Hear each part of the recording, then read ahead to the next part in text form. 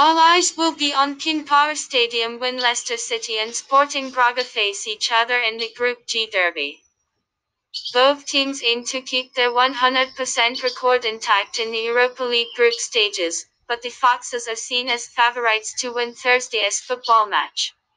Brendan Rodgers obviously takes the Europa League games seriously as he fielded the best possible side against Braga. Leicester City are a real force to be reckoned with at home, but they can't afford any complacency in their third group game.